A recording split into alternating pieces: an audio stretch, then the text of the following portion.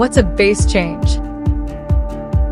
Think of a base change as a report card of how much genetic progress has been made. It's a recalibration of the breed population average back to zero. In April 2025, the U.S. base is moving from the genetic merit of cows born in 2015 to one born in 2020. It's important to remember, the genetics have not changed. The animals have not changed. What's changed is how we view an animal's genetic superiority. What changes will you see? Here's an example.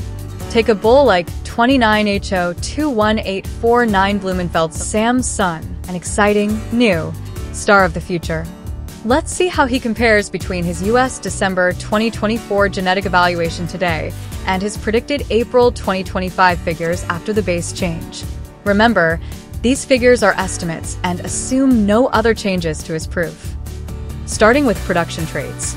In December 2024, Sam's son was a nearly a plus 1,600-pound milk bull.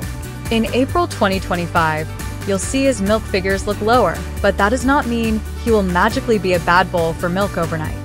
He is just getting compared to a new base.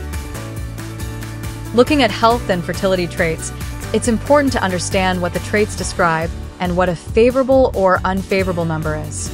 This time it will be important to start shifting your focus away from DPR and towards CCR. For conformation traits, it's critical to understand that the linear shape would still be the same. It just won't be as extreme. On another note, be aware that while stature will appear like cows are getting smaller, cows are continuing to get bigger. What does this mean for you?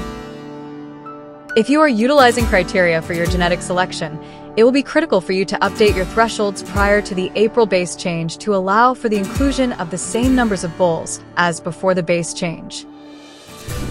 For example, in the US, if you were choosing a plus 1,000-pound milk bull before the base change, you could now choose a plus 250-pound milk bull after and still get the same genetic value you were selecting before.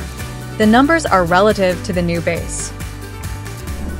Base changes represent another reason to consider using a custom index or other industry-provided index over criteria selection. With this base change, you might see a more noticeable impact. That's because of the sheer amount of genetic progress the industry has made. And that is something to celebrate.